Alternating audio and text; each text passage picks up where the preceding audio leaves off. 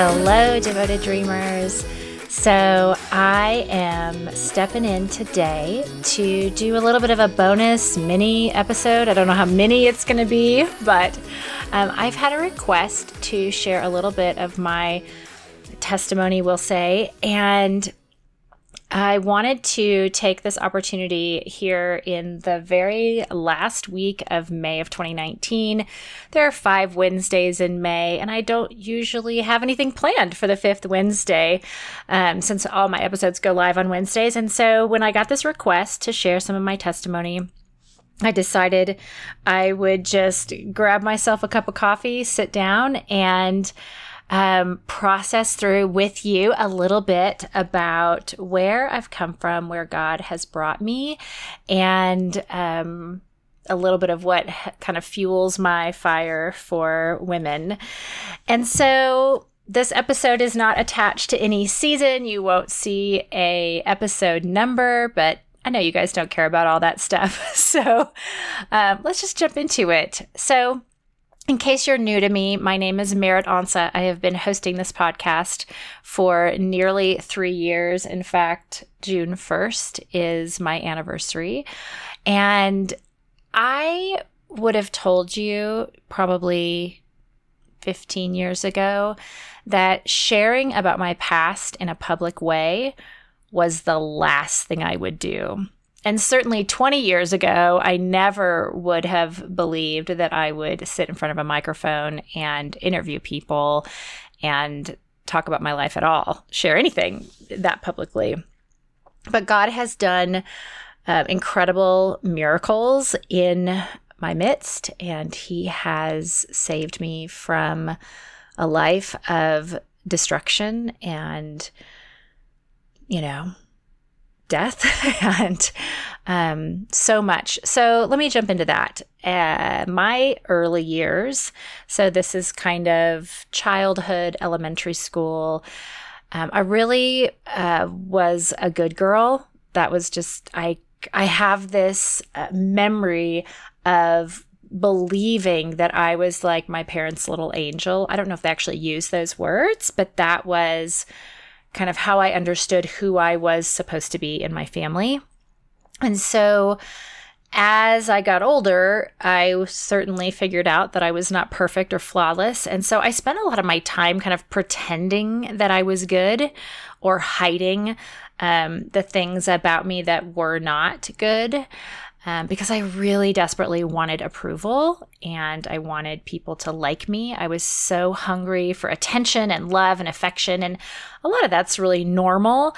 But what I did receive, and my parents were very loving and very caring, but it just was never enough.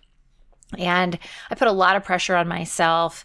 And just as the years went on into middle school and all the things that go along with that, whenever I got in trouble, I would lie about it, or I would try not to get caught. And there was some sense of, I guess, morality. Like, we attended church for a while. I did pray and I read the Bible as a child. I'm not sure I really knew what I was reading, but I think I had a sense of there was something bigger than me out there. But I knew nothing of salvation or a personal relationship with Christ. I really didn't know who Jesus was to me. I prayed to God. I didn't understand this man, Jesus, or why it was necessary for him to come to earth as a baby and be, beaten and tortured and killed on the cross. I didn't understand any of that.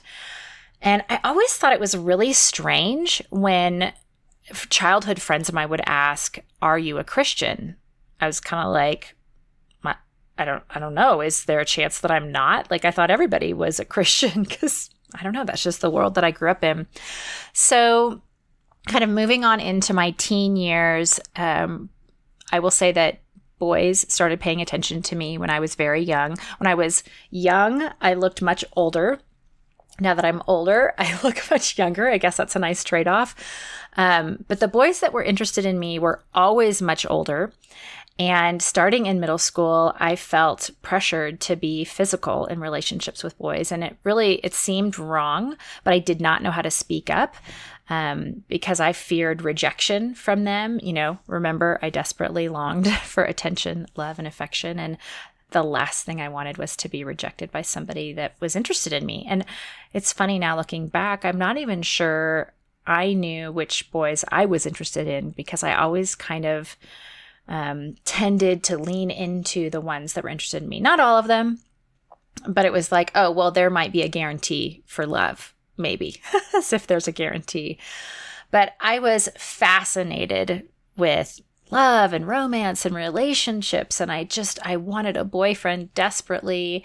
And so as I mentioned, got physically involved with boys at a very young age. And there was an incident, I will say. I got caught by my parents with a boyfriend, and it was a very compromising situation. And this incident, I was 14 years old. It turned into the deepest shame that I've ever felt in my life.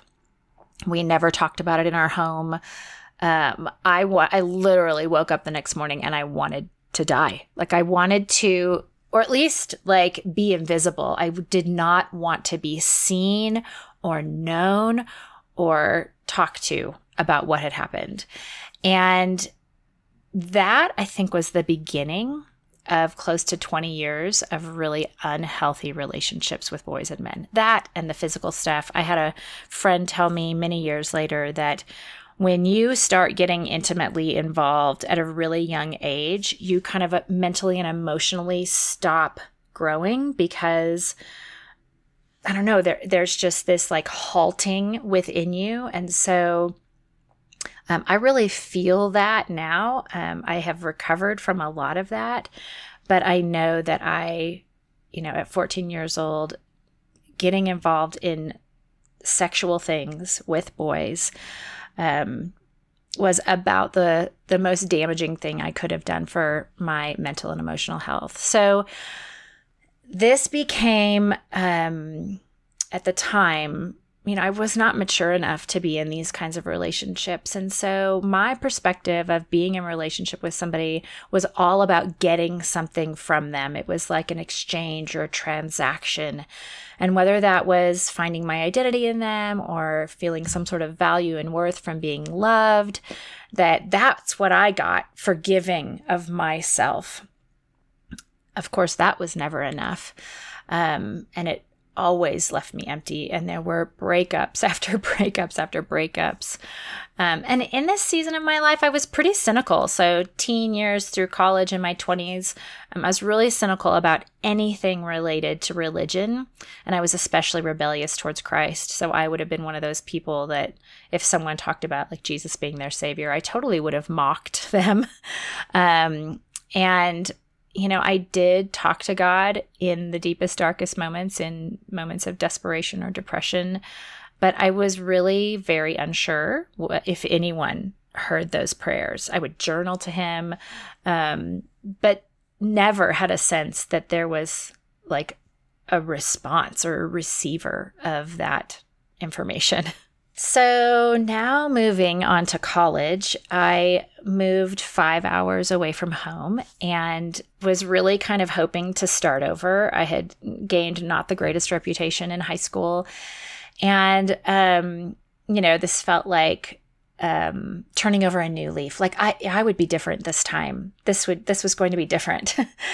But sadly, no, there were a lot of the same patterns. And now I had access to alcohol and parties more so than I did in high school. I mean, that was still there. I probably started drinking when I was 16 or 17. But the access wasn't there. So now that I was in college and had a lot of friends that were over 21, I could pretty much get drunk every weekend if that's what I wanted. And at the time, it was what I wanted because I was really hurting inside. I was very lonely.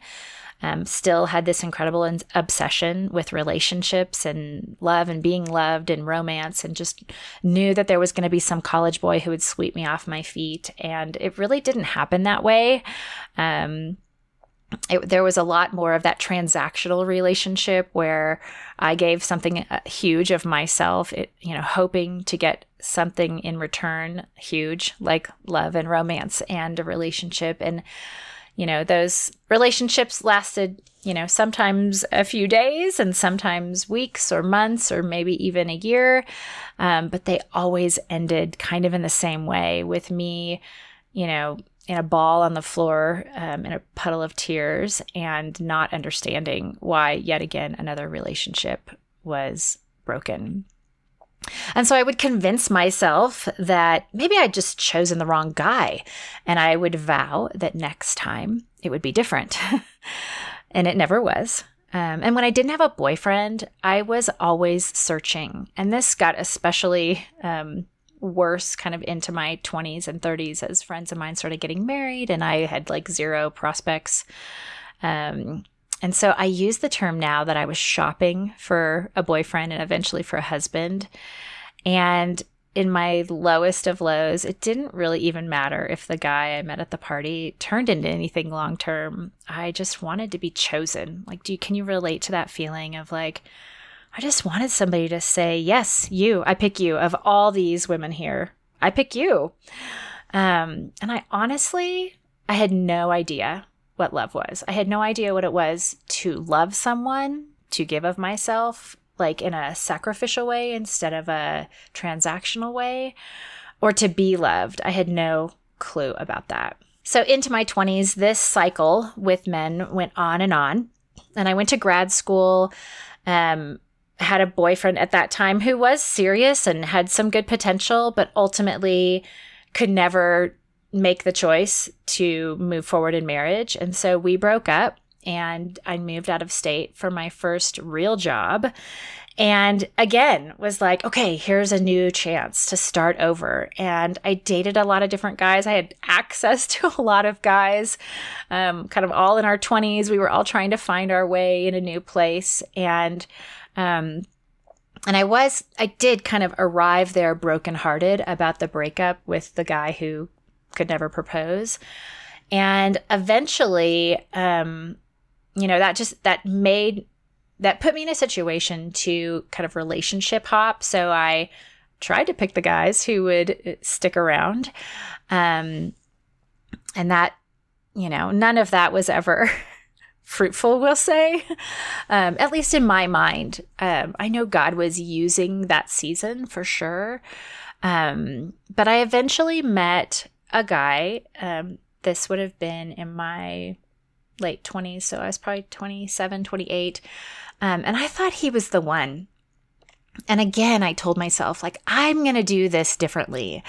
I'm not going to sleep with him on the first date. And it turns out he was kind of as messy as I was. He had a lot of the same baggage that I had. And, had a recent breakup, right as we were starting to date. And that was really tumultuous, I will say, there at the beginning of something new between us. And then eventually, like, we dated for a year, and then for a year that we lived together. And that's where you really get to know someone, right? And we fought like cats and dogs. We were totally out of control. And I remember like running down the hall to our guest room and slamming the door and locking myself in the room because I was like fearful. I don't know that I ever thought that he would hurt me, but everything in us was totally out of control.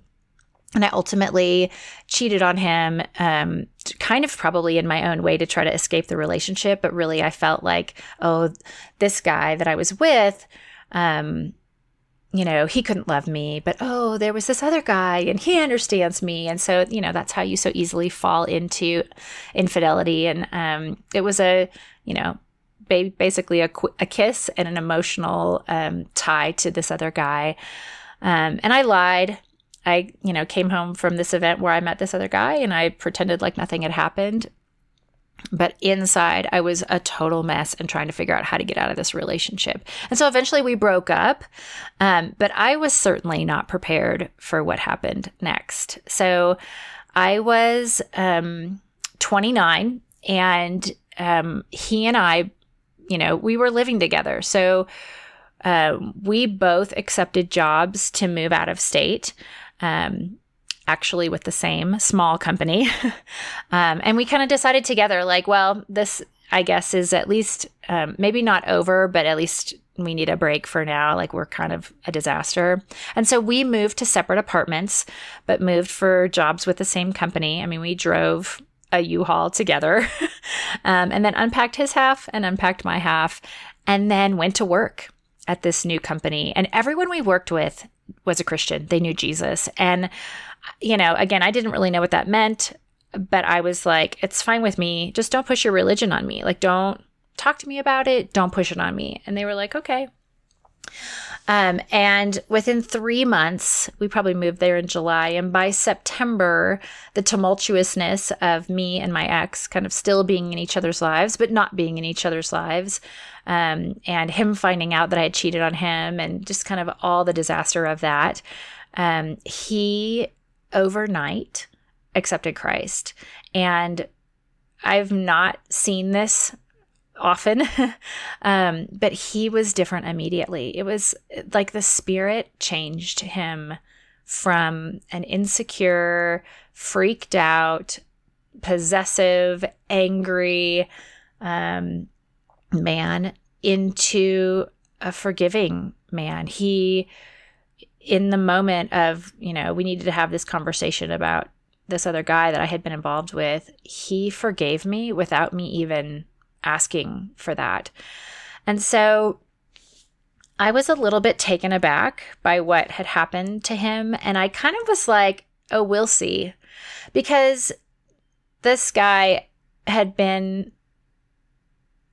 he wasn't stalking me, but he was acting very strange as I drifted from him in our new city. And that stopped. I mean, it literally stopped overnight. I had never experienced this happening.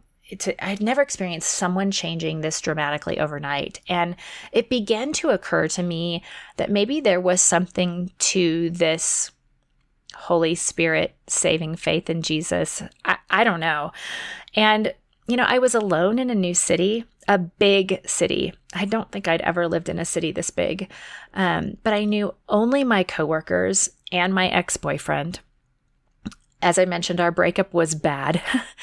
But he was really my only friend. And so as the days and months passed, since he became a Christian, at the same time our company was failing. This was in the middle of all the .com stuff in the early 2000s. And we would sit at work while our team members were out trying to find new venture capital or, figure out another runway for us. We didn't have a lot of work to do. And so he would bring his Bible to work and he would tell me about God and about Jesus. And he told me the story of Paul on the road to Damascus. Paul, the man who was killing Christians, that was saved by Jesus. I had never heard of this man. I had no idea who he was. He also shared the bridge illustration with me where, there was this, I'm very visual, so kind of this identifying that there's a separation between you and God because of your sin. Well, sin was a word that I'd never used in my life, like wasn't permitted to be used in my home. And so I didn't realize that that all the burden of my life was because of sin, and that there needed to be a price paid for my sin for me to be able to be one close with God again. So this guy, we dated a while and he knew all my objections. He knew all the places that I was going to say, yeah, but what about this? And he could point me to places in scripture that answered those. And I mean, think about it. This guy was a new believer. And so this had to be a miracle of God that he could even know in scripture where to point somebody else that had questions about the faith. So one February morning, this was 2001. I had left work the previous Friday, and one of the guys that we worked with, who I believed was probably one of the smartest people I'd ever met, and yet he still loved Jesus. And that was a quandary for me. I didn't understand that at all. But he had said to me, hey, have you ever been to the website for this church that he attends? And I said no. And, this is when websites were fairly new. And I had gone to the church a couple times, and our friend said, you should check it out. It's a really cool website. And, if you see the button that says free gift, go click on that. And I was like, cool, t-shirt, CD, whatever, But little did I know, when I went to the website and clicked on the button for a free gift, I found a presentation of the gospel presented in the most clear way I'd ever heard it. And I walked through every page of it saying, yes, yes, yes. This is what I want. This is what I need. This is what I know about myself. And at the end of that presentation, I realized that the only thing left was to say yes to Jesus and become a Christian myself. And I was still like, are you sure, God? Like, I don't even know how much of this I believe, but I knew that I had tried everything else, literally everything else, to find my identity, my hope, my value, my worth. And I tried everything but Jesus. So I did it. I clicked on it. I said yes. I have come to faith today. And then the very next page of that presentation said, okay, now go tell somebody.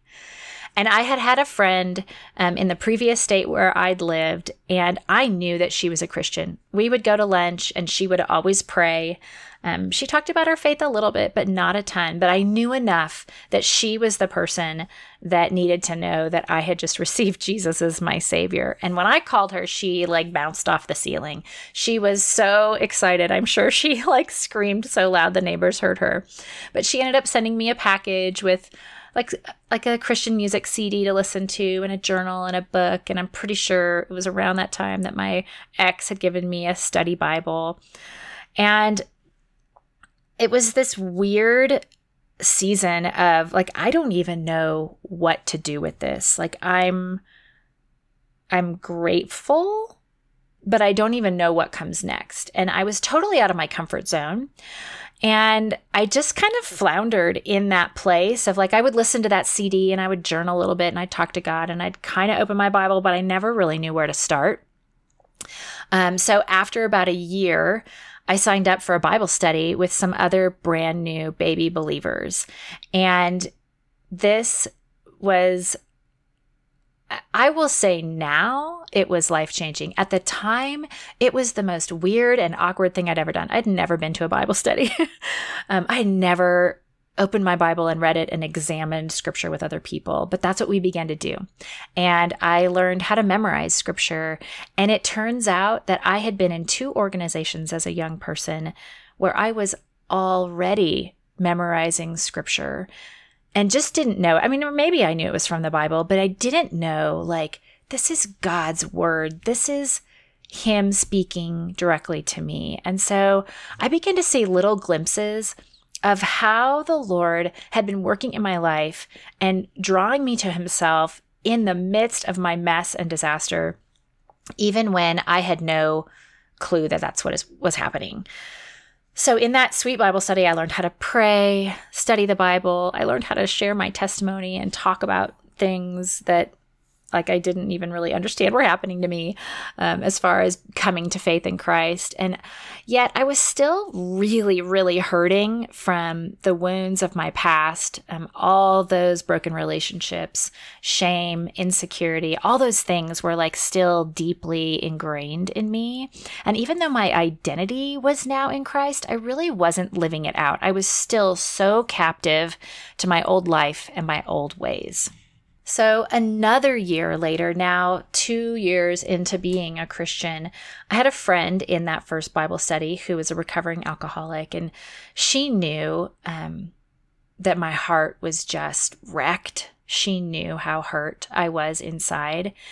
And our church had a Celebrate Recovery program, which is a 12-step program that uses the Bible and scripture and principles from God's word to walk you through the 12 steps of recovery. And she had obviously done AA and knew all about it, knew the benefits, and just kind of gently suggested to me, maybe you should think about this. And I mean, she didn't know that I had been thinking about it for probably 4 months. But I had no idea. I didn't understand what recovery was. I didn't understand what I needed to recover from. But one thing I did know was that I cried all the time. This was a season in my life, like I think I decided to stop wearing mascara because I was always crying. You know, I would be in worship and tears would just be streaming down my face. Like there was just no point in wearing mascara ever. But I did decide to show up to Celebrate Recovery. I even said, like, I don't really know why I'm here. Like whatever question they asked on the first night, I was like shell-shocked and embarrassed. And I couldn't even figure out like how to answer those questions, but I kept going. People told me to keep coming. And I knew that I was experiencing Christ there and and I was watching people tell stories of their freedom in their life that Jesus had given them. And so I kept going. And after several months, in step 4, you do something called a fearless moral inventory, where you write down all the times in your life where you have hurt someone or been hurt by someone. And this is a very extensive process. It took me months to go through this, but it was when I finally began to face what my life had looked like before I knew Jesus. You know, my defense mechanism was to hide and to run and pretend that the bad things never happened. And Jesus began to say, you are keeping all of that in the dark. And in the darkness, it can fester and it can destroy you, or it can attempt to. The enemy can attempt to destroy you with your past and the truths that you know about yourself, but that you have never exposed to the light. And so very, very gently and slowly, I came to a place of understanding that I had an addiction that I needed to recover from. It was an addiction to love and relationships and trying to find my identity in other people. I struggled with codependency, like putting all of myself on somebody else and letting them have to carry the weight of that when they were like, what? I didn't ask for this. And I had worked so hard not to be truly known because I thought the true me would be unacceptable. But through Celebrate Recovery and through God's word, I learned that there is therefore now no condemnation for those who are in Christ. And so by the time I got to step 8 in Celebrate Recovery, I was willing, not comfortably. I think I stared at the carpet the whole time, but I shared my secrets with a trusted mentor, my small group leader, and I was met with more grace than I'd ever known could exist in another person. The shame of that incident that had happened in my teens, just with one sentence, she wiped away what I had been living burdened by for most of my life. And what I experienced was freedom that I had never known before. And so through Celebrate Recovery, I also learned kind of beyond step 8, you go through this process of learning about confession, forgiveness, and repentance. And Jesus taught me why hiding my sin was equivalent to hurting myself again. It gave the enemy a foothold. It taught me to believe lies. It didn't do anything for my healing, and it certainly didn't keep it from impacting me. And so opening up and being honest and trusting God and trusting other women with my truth, he taught me that that was going to be part of my path to healing. This is getting much longer than I expected, but pretty early in my recovery journey, I had one of those experiences with Jesus that I would have trouble believing if you told me it happened to you. But I'm going to share it with you because I think it's really powerful. So I was attending this conference called Intimate Issues, which I had a lot of intimate issues. I was still single, but I had what I would call an encounter with Jesus over the sexual sins of my past. And the women who were leading that event, they read the story of Luke 7, but they shared it in a way that I'd never heard it before. It was more narrative than maybe what is in the scriptures. So they kind of took some liberties with this story, but this is the story about the woman who comes to Jesus's feet while he's reclining at a table. And she's called I think an immoral woman in the scripture. And they talked about how this woman, it didn't really explicitly say much about her, but the assumption is that she had was possibly a prostitute, or had at least given her body away to men that were not her husband. And that you might imagine in this day and age that people who knew this about her, like mothers would cross the street with their small children and be like, oh, we can't walk on the side of the street with that immoral woman. But she knew that Jesus was in town, and she went to him in this home, and she reclined at his feet, and she wept buckets of tears, I would imagine, and she wiped his feet with her hair, and she was forgiven for her sins. And she brought this, I don't know if it's called perfume in this part of the scripture, but she had brought this flask and she poured it on him. And the way they told the story was that this may have been what she'd poured on herself before an encounter, with a new man. But she dumped it all, like she gave it all to Jesus, and, came to him in incredible regret and confession and seeking to receive forgiveness from him. And he, of course, gives that to her. And so they're telling this story, and they say, before we can go on to talk about any of the other issues, any of the other topics of this conference, if you have work to do with the Lord about your past, like this woman did, we urge you to take care of that now.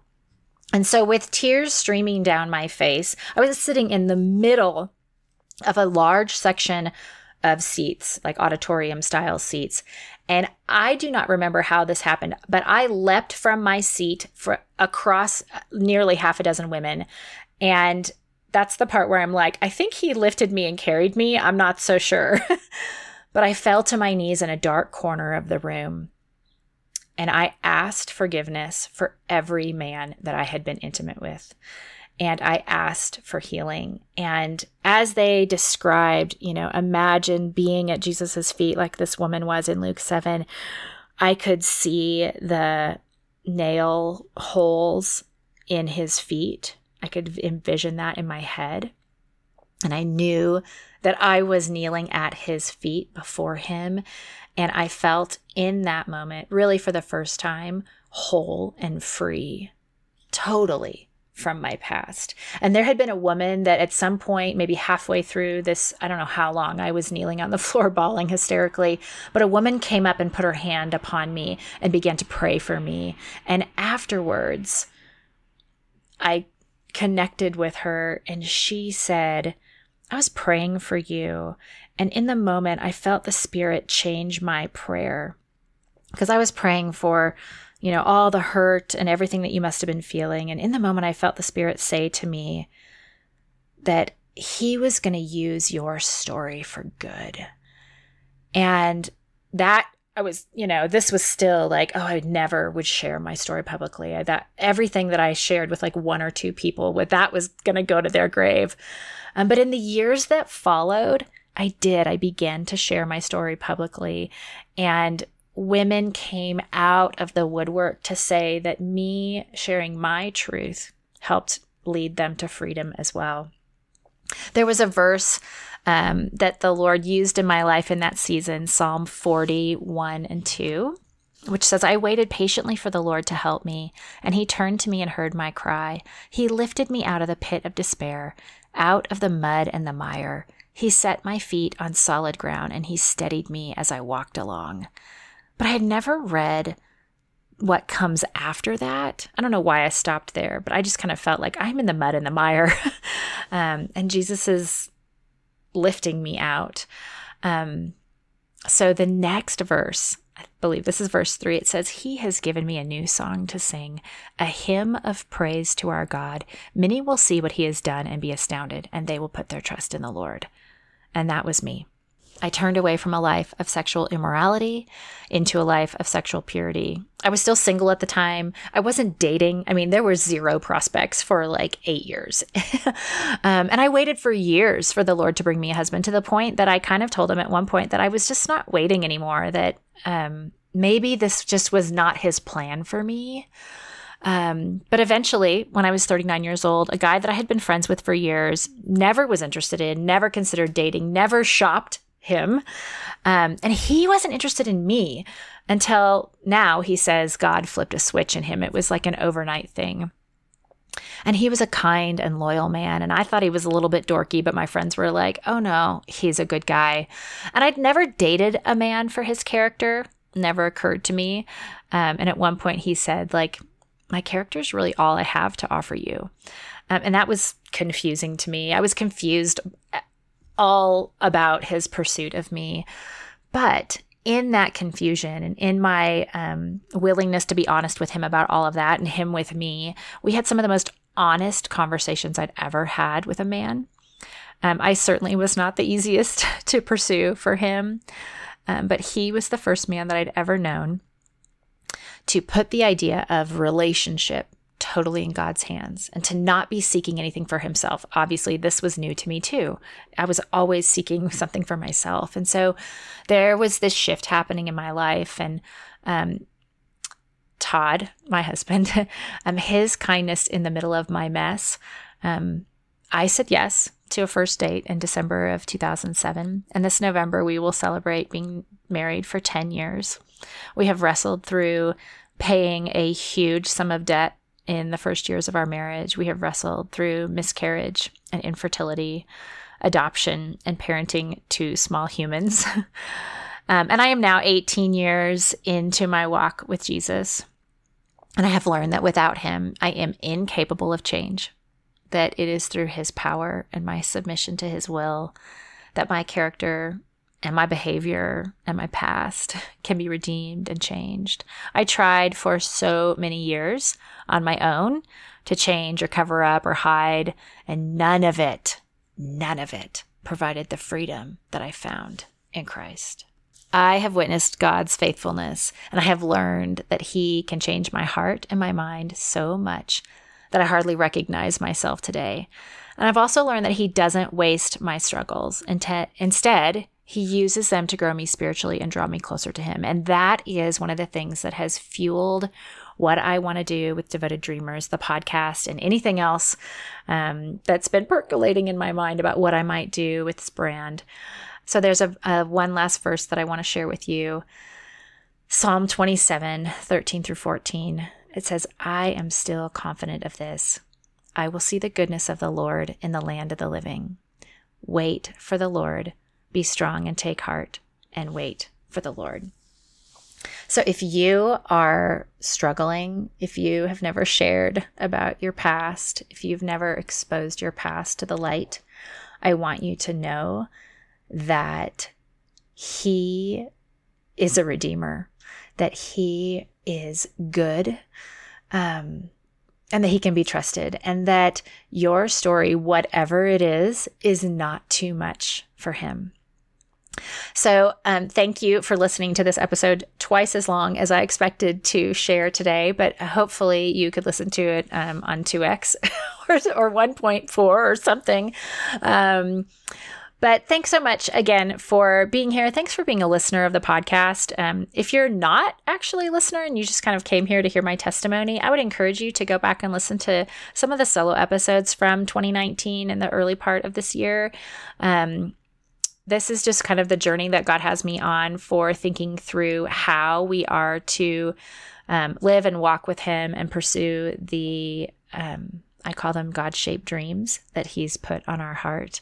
If there's anything that I can do to encourage you, to point you to Jesus, to remind you of who you are in him, because knowing that is really the first step toward hope and healing, is to know that you are a daughter of the King and you are chosen and beloved and sung over. Zephaniah 3:17, go look that up. He cherishes you as his daughter. And I deeply long for you to know that. So I am now off for a season break during the month of June. So you probably won't hear from me for several weeks, but please check out my Instagram. I'm at MerrittJO. That's MERRITTJO. Or come over and join the Devoted Dreamers Insiders group on Facebook, either of those places. I'm going to be sharing every day in the month of June the top 30 episodes of the last 3 years of the podcast. So if you're new or if you're old, if you've been here for a while, you're probably going to encounter one or more episodes that you haven't yet heard. So that's what you're going to get, even though I'm on a little bit of a break for the next 30 days. So thanks so much for being here. I'm so grateful for you, and I will catch you in July.